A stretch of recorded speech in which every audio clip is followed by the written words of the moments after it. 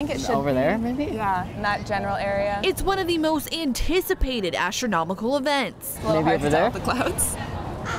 And the clouds rolled in. A little underwhelming, but you know. Seattle. It is Seattle. But even with less than stellar conditions, the courtyard of UW's astronomy department was busy, with people hoping to catch a glimpse of a partial eclipse. I'm involved in a lot of astronomy outreach here, and so it's really, really cool to see this many non-UW students. There's kids, there's older people just coming out to see the eclipse and have some fun with science. This viewer photo from SQUIM shows the partial eclipse in western Washington. The moon covered about 20% of the sun's surface.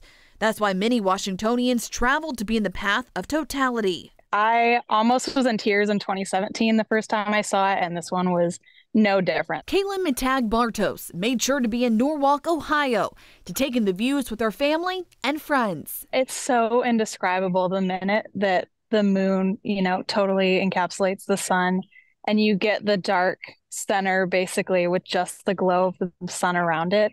It just takes your breath away. This event extra special for Caitlin, who's an engineer working on lunar projects for Blue Origin. It's just so cool for me to be able to see these kinds of things, especially when you only get a handful of these, in a lifetime. My guess is behind the pendulum. But back at UW, the weather is not clouding the future. It's really fun seeing all the little kids getting involved.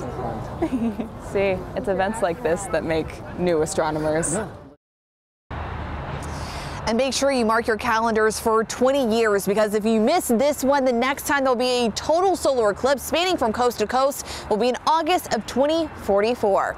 For now, live in Seattle, Julie Calhoun, King 5 News.